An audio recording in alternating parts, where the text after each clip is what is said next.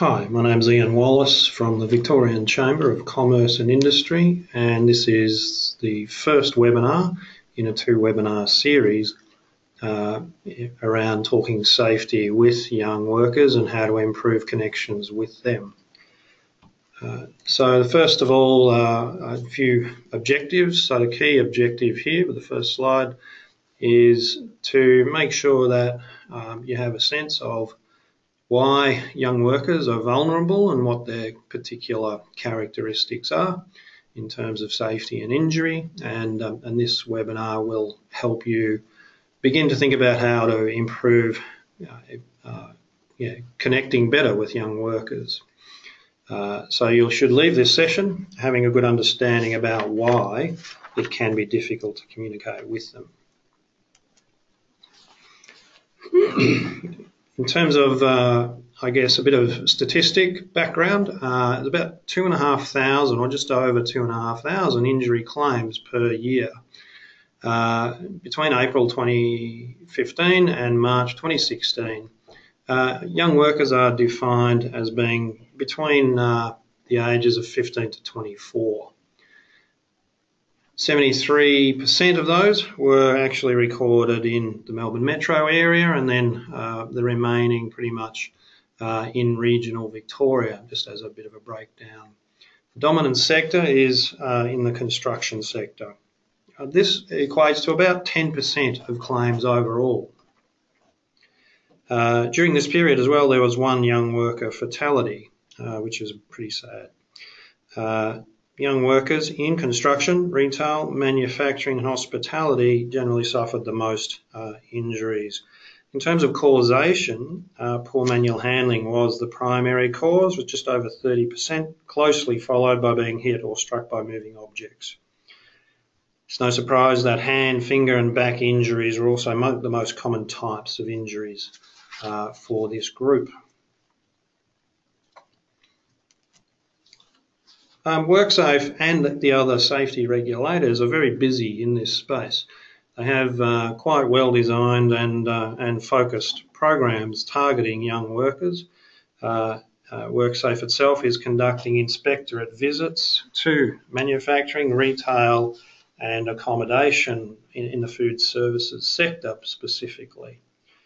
They generally focus, WorkSafe generally focus around policy and legislative matters, but also in terms of education and enforcement by conducting a project specifically focusing on knowledge, skills and resources of supervisors and managers of young workers in the construction sector specifically. So there is a what's called the Heads of Workplace Safety Authorities project that focuses on the construction sector and young workers. So why are they more vulnerable? Young workers, as you can see by the slide, are, I guess, they should be treated with a little bit of consideration.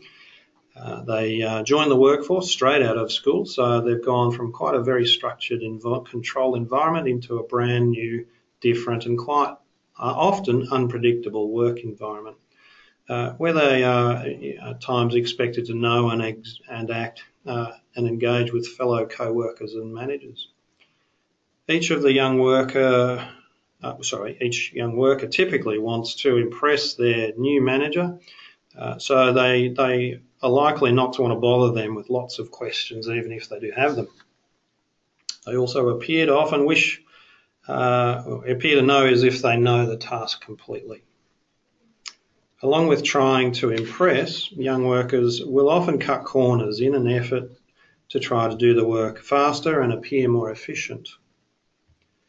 Obviously, this comes with a lack of detail, a lack of attention to detail, and often leads to the young worker suffering an injury. Overconfidence is a common problem with young workers.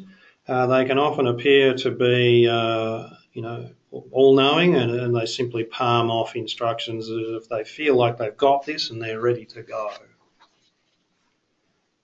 Because young workers are often employed as temporary, seasonal, or as interns, They may also be more likely to feel pressured to be able to perform all their tasks. Avoid asking questions or raising concerns through fear or a lack of knowledge, and be exposed to risky tasks with minimal supervision. In order to focus in this area, one of the state safety regulators, WorkSafe South Australia, partnered with Central Queensland University, in particular Verna Blewett and her team, and they conducted a body of research that looked at the experience of young workers and their safety, exposures and stories. And so this research looked at, global strategies and literature reviews, but particularly looked at a survey, certainly had a few surveys of young workers and their safety stories. They looked at young worker knowledge and experience of safety, and then they also ran focus groups with young people, key stakeholders, including business, representatives, parents, teachers, inspectors, etc. This research, used a mixture of these approaches, and they relied on a strong social media presence to reach young workers so that they could include their voice in that research. They also heard, as I said, from stakeholders and social partners to canvass young workers' opinions and ideas. They identified 8 key areas for action in this area for young worker safety: the psychosocial working environment, the physical work environment, precarious work-life balance, fatigue, training and education of workers and employers, the need to hear the voice of young workers, and the obstacles faced by employers. So the first area of those 8 areas of research, the psychosocial working environment, the research found that young workers wanted to feel accepted at work and to be treated in a way that made them feel comfortable to be themselves. As one young worker put it, "If I don't feel safe, I won't be able to do my job as efficiently, and I might fear things, and this may make me hesitate." Young workers also reported feeling more engaged in safety if in their workplace if they were part of the actual safety process. Some key themes, some sub-themes, in this psychosocial area were bullying, stress, and what's classed as high demand, low control work. The second area was the physical work environment, where young worker participants in the research said that lifting heavy items was a key safety issue. About 30% of them said this was in their top 3 concerns. Around 65% identified using chemicals at work as a safety concern, with most of this, or the majority of this, in hospitality and then in retail. Young workers tend to work as unskilled workers where physical hazards are more common, and this generates some psychosocial concerns. And they're often given the least desirable jobs in the workplace, which tend to be the most risky, but also tend to impact their sense of value. Precarious work and work-life balance was the third area that appeared. The lack of security in employment for young workers is inherent in both the type of industry and the employment type normally worked. Young workers often work in unskilled jobs, which give them a sense of being dispensable and easily replaced. Further, young workers are often employed on a casual basis, which makes it easier to terminate their employment compared with those on permanent contracts. Just over a third, 36%, indicated that they would be unlikely to report a work health and safety concern because they might lose their job. This is particularly concerning. There are also concerns on the ability to achieve good work, study and life balance.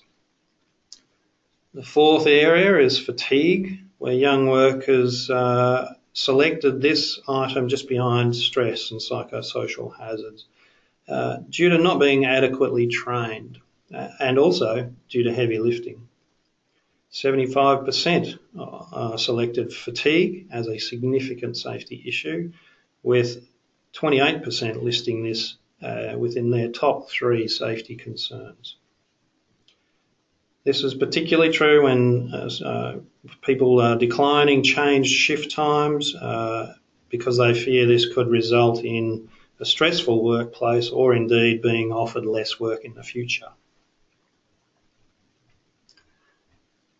Point 5, in terms of the training and education of young workers, there are 3 sort of areas in this set.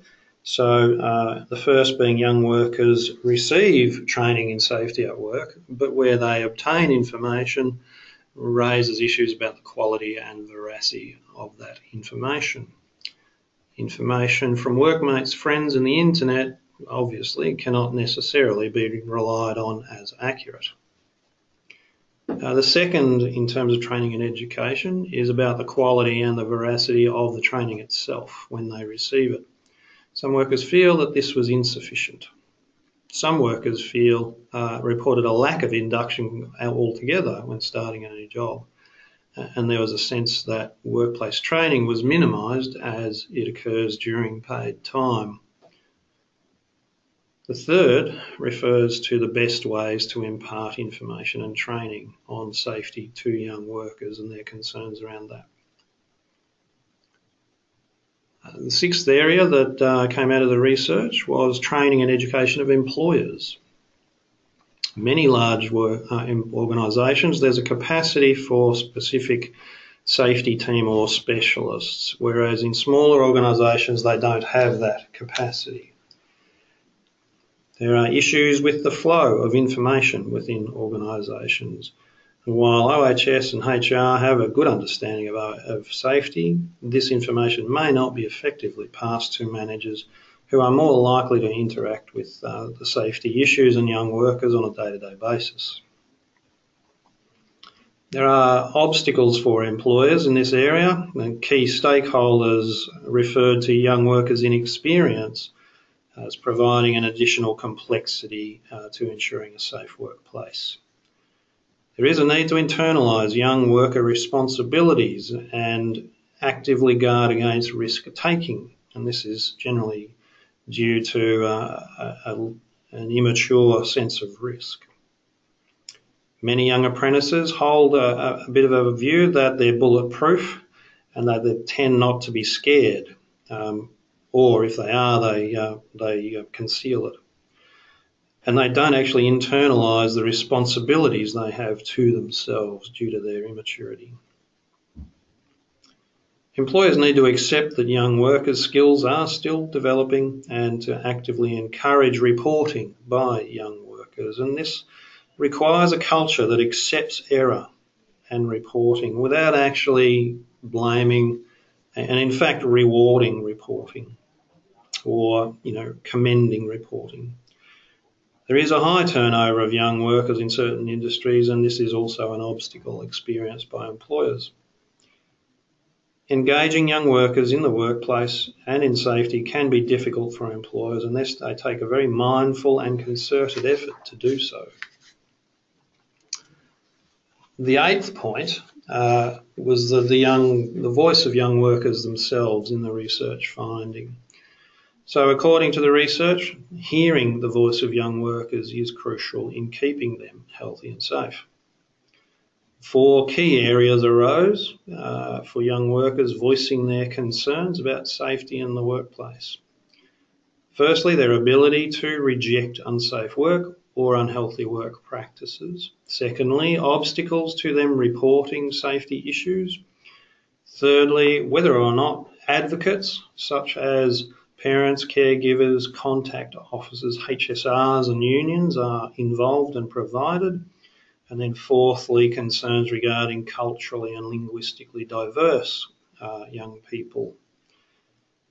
Each of these 4 areas highlighted ways that young worker voices are either silenced or indeed can be heard.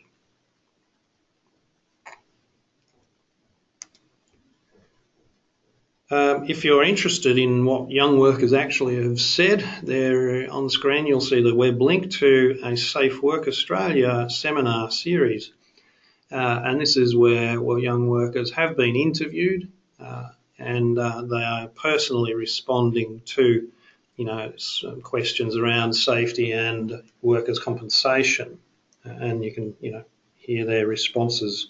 Certainly recommend this as key viewing. So in summary, for the end of this first of two webinars, young workers deserve specific attention to ensure their workplace safety. They have distinctive injury and behavioural traits that need to be understood by organisations, and there's clear evidence that proves this, especially this research.